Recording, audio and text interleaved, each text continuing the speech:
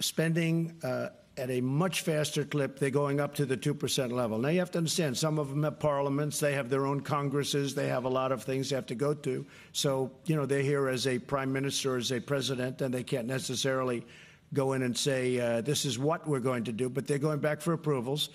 Some are at 2%. Others have agreed definitely to go to 2%.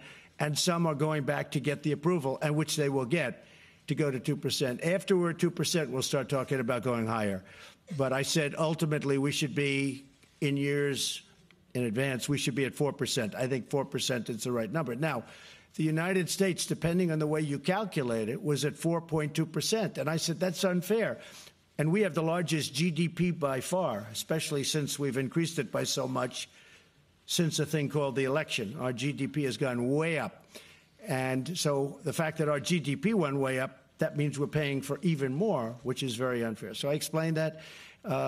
We will go to much higher than 2% into the future, but right now we're getting people up to 2%, and that'll take place over a fairly short period of time, a short number of years.